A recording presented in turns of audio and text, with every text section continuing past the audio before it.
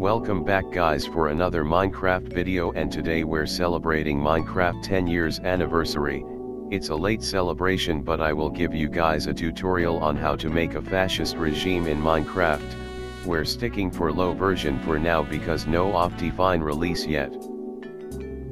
First step to do is find a village. Do it in survival for better experience. Aha, there we go. After finding a village, go to step number 2, start the revolution. Place your fascist flag like that everywhere in the village, everywhere. In survival mode this works as well, and in the new version of Minecraft. Just like that, you have a fascist regime running in your Minecraft village. Now this is Minecraft, but it's better in survival.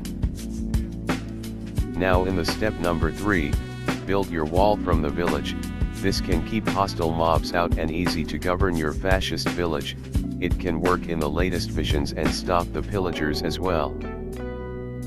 I put some redstone in my wall for better looking. You can do it too. For the entrance, you should build a gate. And place some gate too. Mobs are stupid anyways.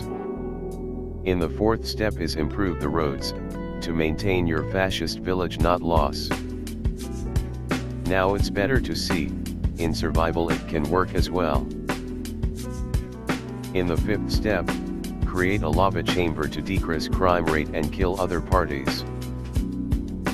It's all simple, place a minecart here and a villager it will go to the lava and puff, corruption is gone.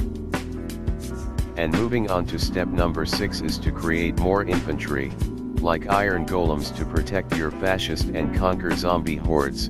In survival this is pretty helpful, and in the latest version because of pillager raids.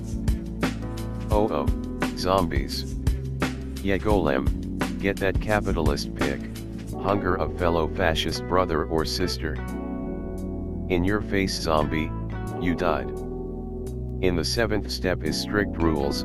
This needs to be follow even the villagers, golems, plays and including you as a new dictator. Whoever obey the rules shall go to the lava chamber.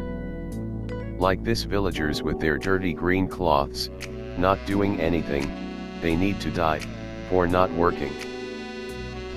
Now you declare yourself a dictator. You should go to step number 8, the genocide, killing only, gathering villagers in the public and green villagers that are not productive in the fatherland.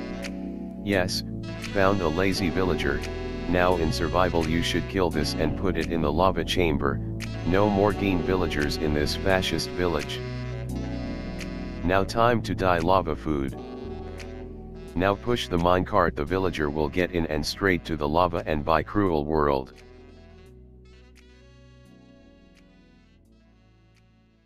And kill villagers with a green villager next to them because they're gathering for an revolution, so you must kill them. Now in step 9, a very simple step is to expand your empire by building more roads and buildings. You can build more farms whenever you want. Make sure to put light sources in your buildings. Now in the 10th step, increase the village population.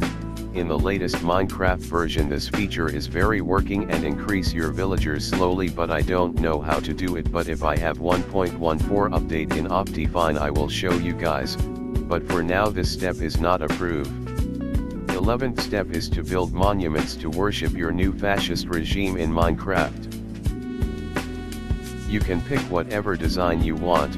My inspiration is the Brandenburg Gate in Germany, pretty cool, I guess. For the last step, make or convert a village house into a laboratory. Research stuff here like nukes, new weapons, and more. You can also put stuff to help you research.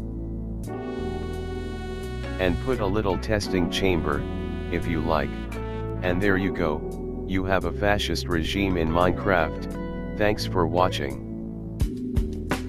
Don't leave yet, I have a bonus for your regime. If you are bored you should go to step 13, the democratic reform. Overthrow your own regime, mobs are stupid anyways. Create a democratic banner as well. And make it look liberator looking, for great effects, noise. And place it everywhere in the village. I'm sorry, but I don't want to be an emperor. That's not my business. I don't want to rule or conquer anyone. I should like to help everyone if possible. Jew, Gentile, black man, white. We all want to help one another. Human beings are like that. We want to live by each other's happiness, not by each other's misery. We don't want to hate and despise one another. In this world, there's room for everyone, and the good earth is rich and can provide for everyone. The way of life can be free and beautiful, but we have lost the way. Greed has poisoned men's souls, has barricaded the world with hate, has goose-stepped us into misery and bloodshed. We have developed speed, but we have shut ourselves in. Machinery that gives abundance has left us in want. Our knowledge has made us cynical, our cleverness hard and unkind. We think too much and feel too little. More than machinery, we need humanity.